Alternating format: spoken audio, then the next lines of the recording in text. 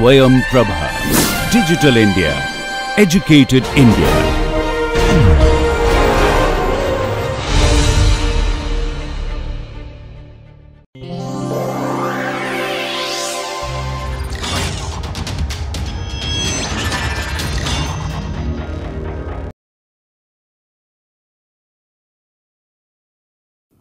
So far, we solved deterministic least square problems, both linear, nonlinear, well posed, ill posed, in what's called an offline mode. What's an offline mode? An offline mode is a way of solving problems where we assume all the observations are available at a given time. But in some cases, we may not be able to wait until all the observations are collected. So as and when the observations come in, we would like to be able to make an estimate contingent on a given set of observations. In such cases, we would like to be able to improve the quality of the estimates as and when new observations come into play. Such way of attacking the problem is called online as opposed to offline. It is also called sequential methods because we are going to be updating the estimate as and when new observations arrive on the scene. They are also called recursive. So online, sequential, recursive, these are common terms utilized to represent the concept of being able to update when a new information is available. We are still going to be solving the least square problems, and I am going to provide a broad overview of this class of online algorithms. So we have assumed, another way of re-emphasizing this, we have assumed that the number of observations m is fixed. Please remember, Z belongs to Rm. So what does it mean? Then there are m observations given to us, and that is it. With that we have to solve the problem. So we assumed the vector Z to be a vector of a fixed length m. This treatment was known as the fixed sample or offline version of the least square problems. Why is the fixed sample? Because m is fixed. M is the size or the number of observations. Z is the vector. Observation vector has the m components. If m is fixed, everything is fixed. So what does it mean? I go to the lab, make measurements, I make m individual observation, I collect them into a vector, I close the lab, then I come back to do the analysis. That is what is called offline. It is conceivable on the other hand that observations, all the observations may not be known in advance. They may be arriving in a sequence one at a time. There could be a delay between the occurrence of each of these observations. So in that case it is prudent to ask a question, what is the optimal estimate? What is XLS based on m observations? So I am now going to associate the number of measurements I have used in estimating the least square value of x, the unknown. So XLS is the least square estimate of x, but yes, XLS is conditioned on having m observations. So when a new observation now comes in, I would like to be able to update XLS to XLm+1. So this gives you a flavor of what we mean by online as opposed to offline. So let us try to formulate this problem. Let x be Rn, let x be a vector in Rn, let Z be a vector in Rm. X is the unknown, Z is the known observations. In the previous lectures we have already seen XLS m is given by H transpose H inverse H transpose Z. I am assuming an overdetermined case in here, and that denotes the optimal estimate based on m observations. That comes from the basic theory of linear least square deterministic inverse problems. Now let us pretend Zm, a real observation, comes into play. I would like to be able to estimate XL as m plus 1. This is the new one, that is the old one. I would need to convert this into this when the m plus 1th observation comes into the picture. So what is the basic idea? As and when a new information is given, how am I going to update my old belief into a new belief or a new estimate? So this is the new observation. So I have an old estimate, I have a new observation, I would like to get a new estimate. So that is the sequential problem. So the original vector z is given in here. This is vector consisting of m. This is only one. There's only one observation. So in the components of the vector z are denoted by z1, z2, zm. So in that notation, the m plus 1th element is zm plus 1. So my model essentially says the linear model. So h z is equal to hfx is the old model. Zm plus 1 is equal to hm plus 1 transpose x as the additional row to the matrix H. I need to be able to explain the new observations. All with me? Go back to my particle moving in a straight line. I had z1, z2, z3. I had z1, z2, z3. I had this. I had 1 T1, 1 T2, 1 T3. I had Z0, V. Now suppose somebody gives you a fourth observation Z4. The fourth observation is given at time T4. So Z4 is equal to Z0 times VT4. So this is the new row. This is the new observation. Now I hope the extension is very clear now. So the last row of H is meant to relate the new observation to the unknown through the model equations. So that is how hm plus 1 transpose comes into play. So what does it mean? Hm plus 1 is a column vector, transpose of hm plus 1 is a row. So this is the row. So H in this case hm is equal to 1 T4. So hm transpose is 1 T4. I hope you understand the form of this hm transpose. So this is the partitioned form of matrix. Zm plus 1 is the new observation. I want to emphasize that. So again please remember H is this matrix, hm plus 1 is this, hm plus 1 is the new row added to H to account for the new observation. Using this example I have already talked about that. Therefore now what do I want to do? I would like to be able to find the least square estimate as the linear problem. So I am going to consider the residual. Until now we simply said residual R of x because the number of observations are fixed. Now I am going to consider residual based on m observations, residual based on m plus 1 observations. That is the residual Rm plus 1. Rm plus 1 is equal to z minus hx, zm plus 1 minus h transpose this. So observation minus the model. So this essentially comes from the old, this essentially comes from the new. Z minus hm is Rm of x. Therefore the new residual with the m plus 1 observation is the old residual of the m observation and a new component in here. Therefore you can see the recursive nature. Rm plus 1 depends on Rm and the new information is the new information. So the new residual vector has m plus 1 it uses m plus 1 observation, whereas Rmx is essentially the residual from m observations. So I am able to relate residual as a function of the number of observations. We already know XLSM minimizes RMFX.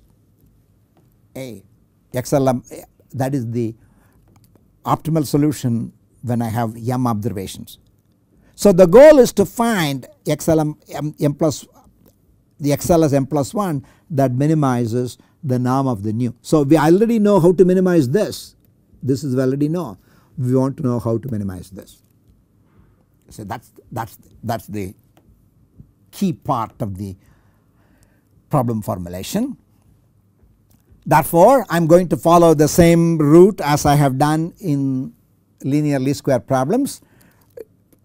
Here f m plus 1, that is again the sum of the square of the residual when there are m plus 1 observation. The sum of the square of the residual from m plus 1 observations are given by this. If you have, so from simple calculation of the norm, this norm is equal to the norm of the first m components plus the norm of the new component that is added. I hope that is clear to you. For example, what did I have?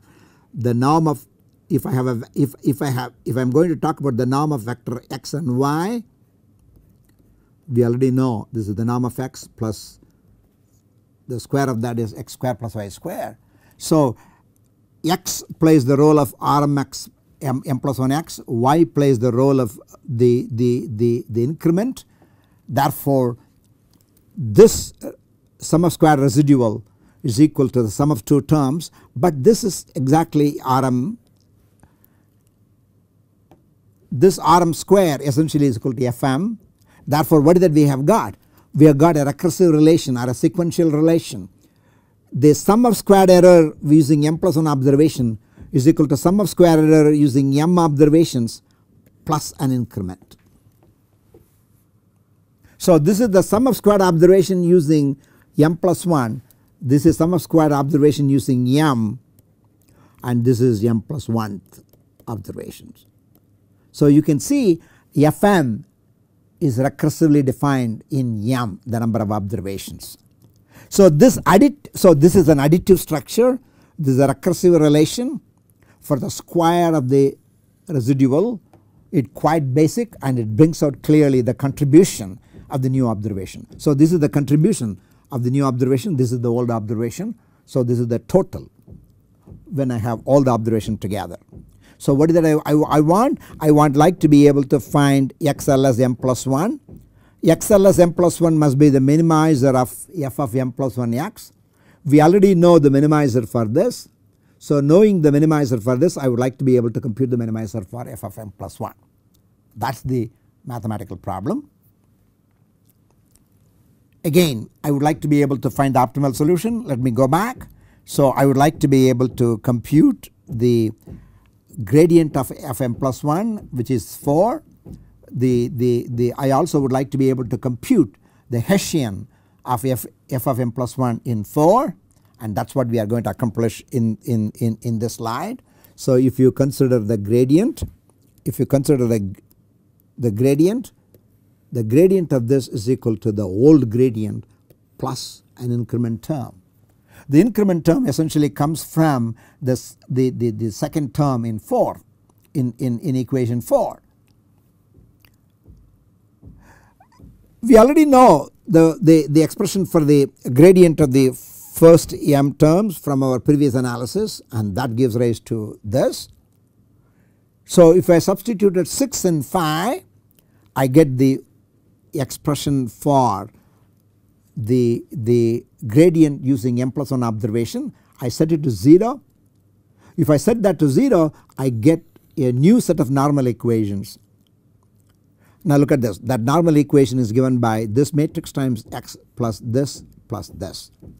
Now if you set hm plus 1 is equal to 0 vector, this becomes H transpose HF of x is equal to H transpose z. That is the old problem using m observations. If you bring in the mth observation, I get this increment in here, I get this increment in here. Therefore, I can express the optimal solution using m plus 1 observation as the inverse of this matrix. Now look at this now. This is an outer product matrix.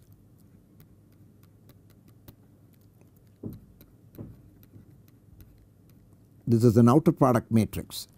So using this outer product matrix is added to the original matrix. I am assuming H is a full rank.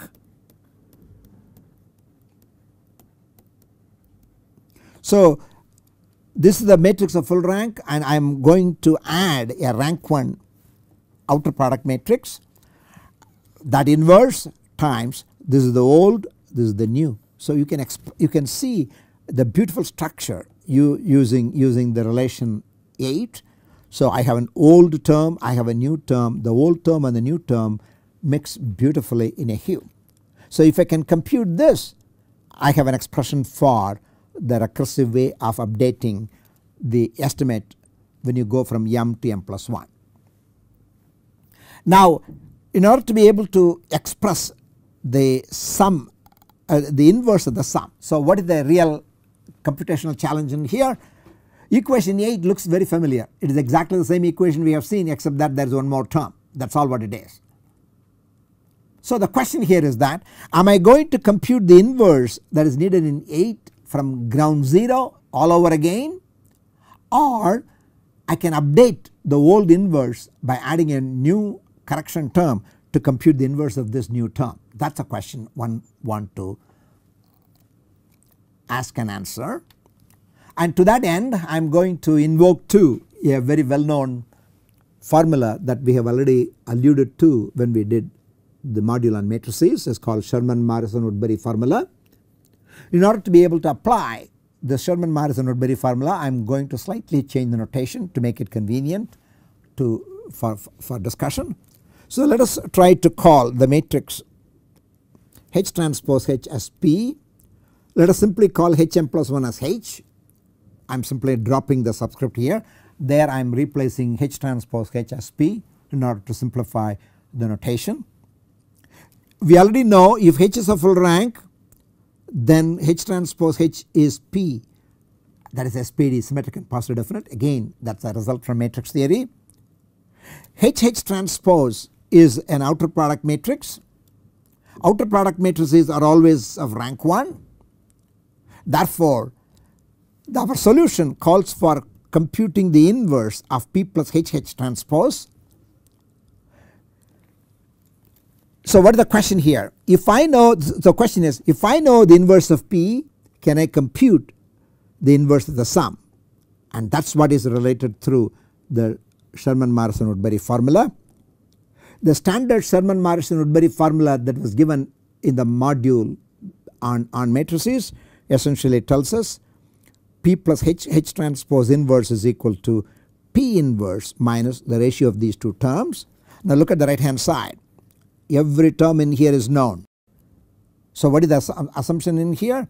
If I know the inverse of P, can I compute the inverse of P plus H transpose? The answer is yes. That is where the Sherman-Morrison-Woodbury formula comes into play. So if I want to be able to compute the inverse of the sum, I simply need to be able to have a correction term.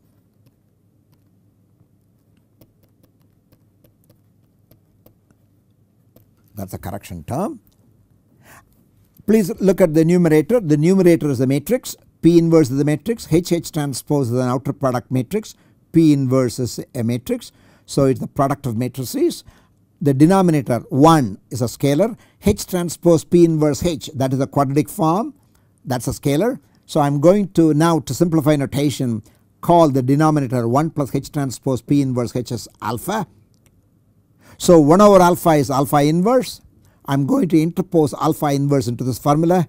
Therefore the inverse of the sum is given by inverse of P minus the correction term. The correction term has a very beautiful structure here. It is this structure, it is this formula that is going to enable us to be able to go from offline to online. So you can see the importance of matrix theory comes into play through this ability to compute the inverse of a rank 1 update. So this matrix is called rank 1 update.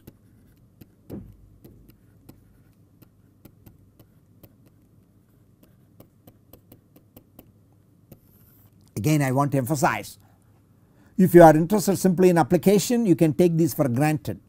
But what am I doing? I am not simply giving you the algorithms that you could readily use. I am also going behind the theory.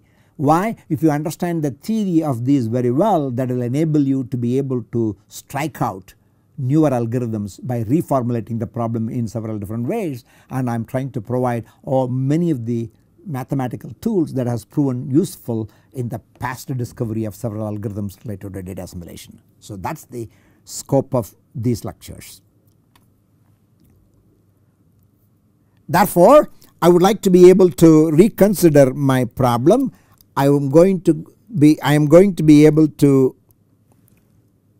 express the solution using m+1 as this formula. This is the formula that was already derived in equation 8.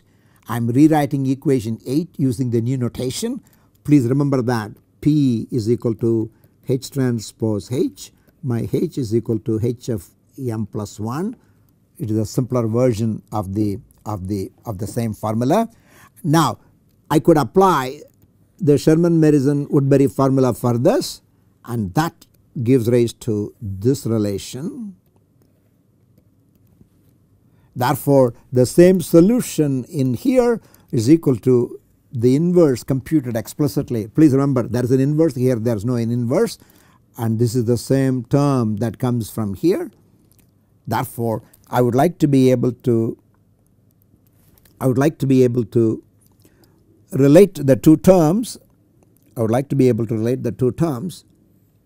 This term comes in here, that term comes in here. This is given by the Sherman-Morrison-Woodbury formula. That is given by the Sherman-Morrison-Woodbury formula. Therefore, I have expressed this as a product of two terms, each of which have two factors. Here are two factors, here are two factors. You can multiply these, and I would like you to be able to remember that P inverse H transpose Z is equal to this, that is equal to XLM.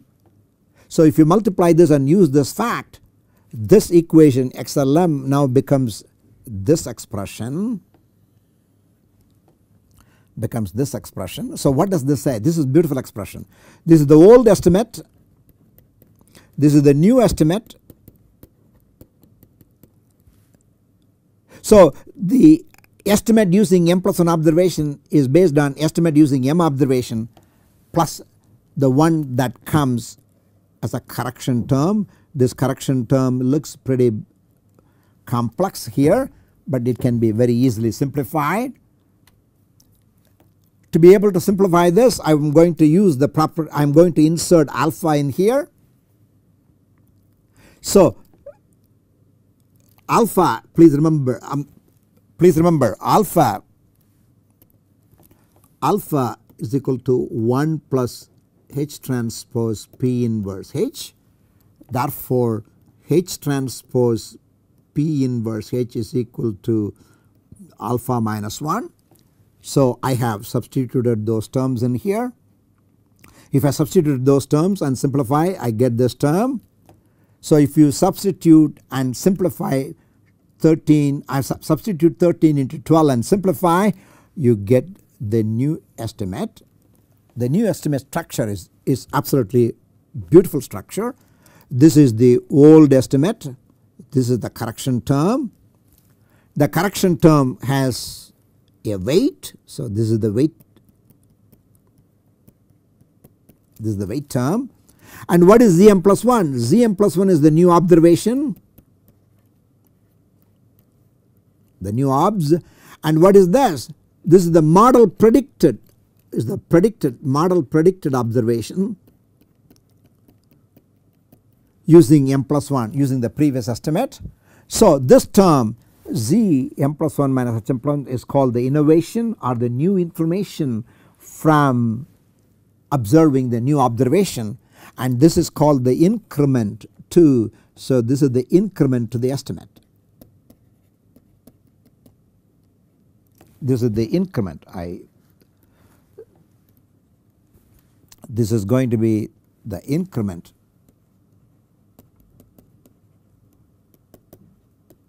So So now you can readily see the recursive nature comes into play. So if I have estimate based on m observation, if you give me the new observation, I can extract the new information from that observation weighted by a matrix, I get the new estimate. This structure is a beautiful structure. This structure will occur again in Kalman filtering, but Kalman filters are essentially discussed within the stochastic framework. But here I am doing everything deterministic linear least square problems with sequential update.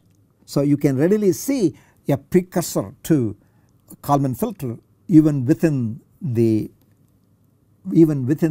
deterministic framework. We will show later when in one of the later lectures that Sherman-Morrison-Woodbury formula is also used in the derivation of Kalman filter equations. So you can see Sherman-Morrison-Woodbury formula is fundamental to the derivation of sequential estimates of the unknown, and that is the important thing I would like to be able to emphasize in here. I can rewrite this in several different ways. I can call the matrix HM Km as H transpose H, and I can rewrite Km inverse to be that using Sherman-Morrison-Woodbury formula. For this you can verify these things. These are given in chapter 8 of the book on dynamic data assimilation by Lewis, Lakshmivarahan and Dahl, which is the basic textbook from which all these lectures are derived. You can verify the relations that is given in here. I am going to leave these as simple homework problems. So with that I am now going to be able to say the final way of recursive estimation is given by the estimate using m plus 1 observation is equal to estimate using m observation, a matrix times the innovation. The matrix itself is going to be updated, and this update is exactly similar to the Kalman filtering update. So what does it mean? As a new observation comes in, first update the Kalman filter the gain, which this is called the gain matrix. Once you update the gain matrix, this is the new information times the new gain matrix plus the old estimate that gives us to a new estimate. This is the final recursive form for the estimate as a function of the number of samples involved. I am now going to see how we can utilize this recursive setup to solve a simple problem. Suppose you want to find your weight. You made m measurements of your weight. The measurements are given in a vector z1, z2, zm. It could be that you made your weight in m different scales, or you use the same scale but made measurements of your weight in the morning, in the afternoon, in the evening for several days together. So you have a set of m weights. This is the m plus 1th weight. If I am going to consider the estimate of your weight based on the first m observation, the least square solution, in this case I have the simple form z is equal to h of x. H is simply a vector of all ones. So z1 is equal to I do not have to go there.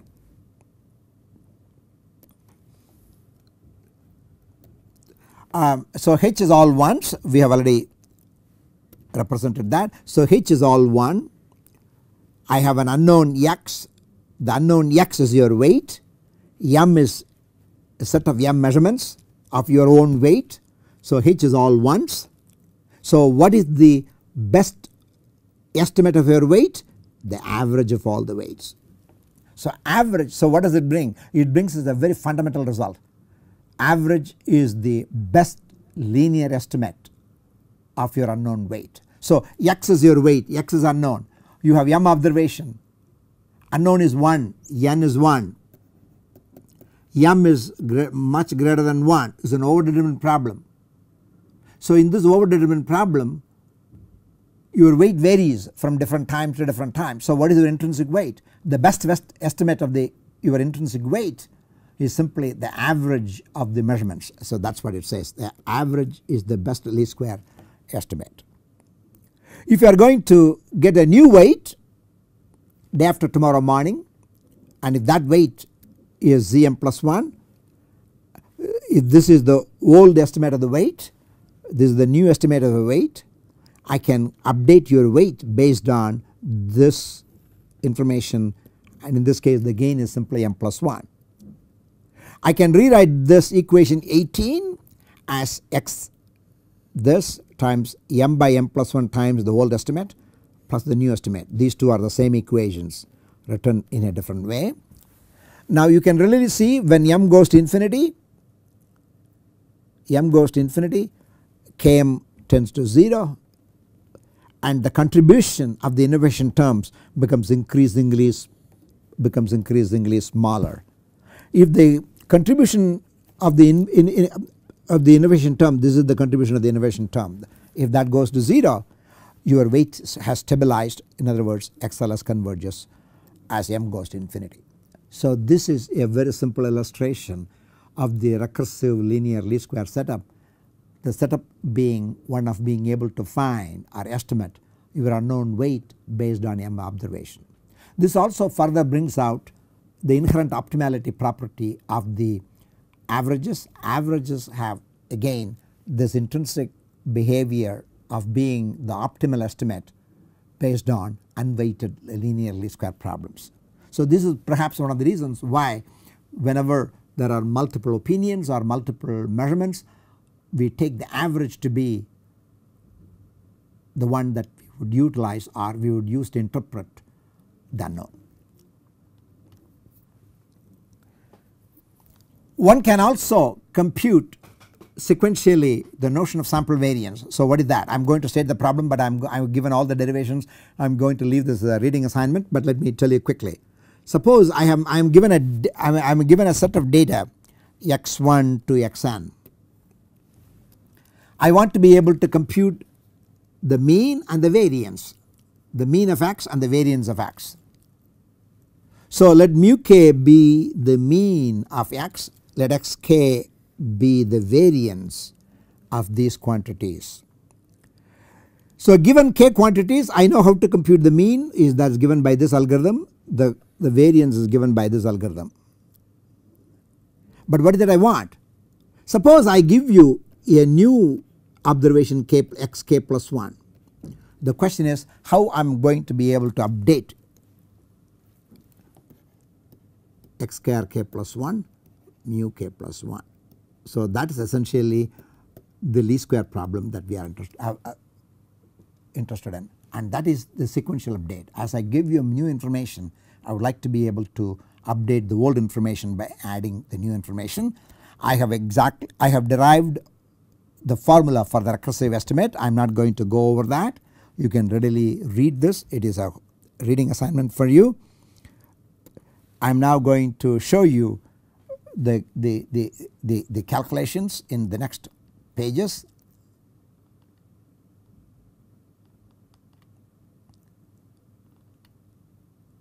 That ultimately gives rise to a formula that I am looking for.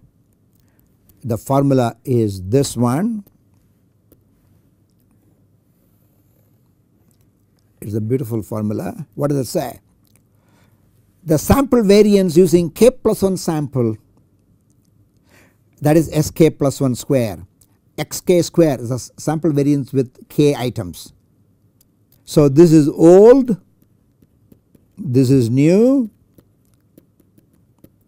So this is the weight function for the old, this is the weight function for the new, this is the innovation term. The innovation term is mu k plus 1 is the average of the k plus 1 items, average of the k items, the difference square.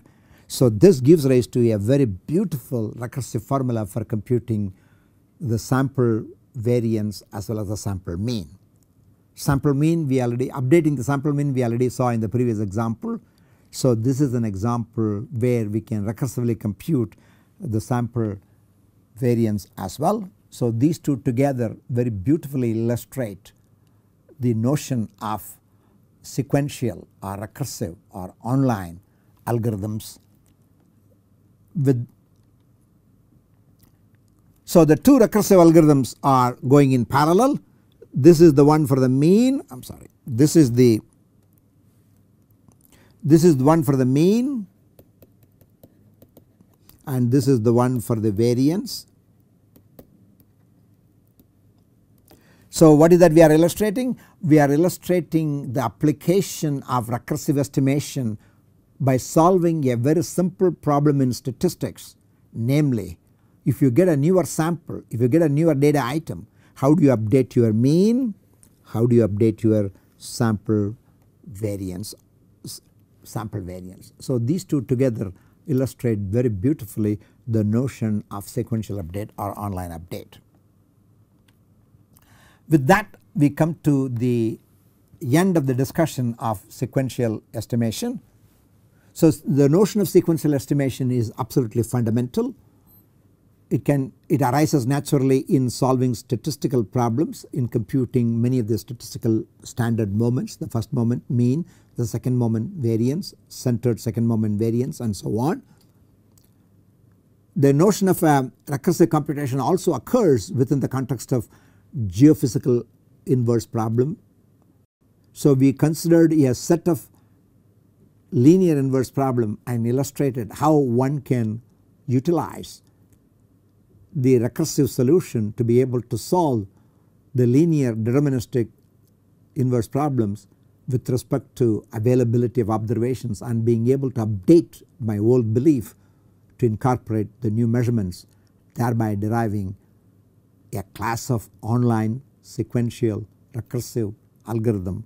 And we also mentioned this idea is inherent to Kalman filters, and there is a considerable similarity between both Kalman filter and this algorithm, but one works in the stochastic domain, another works in the sequential domain, and both the applications rest on the fundamental matrix formula, namely Sherman-Morrison-Woodbury formula. With that, we conclude our discussion of sequential estimation. Thank you.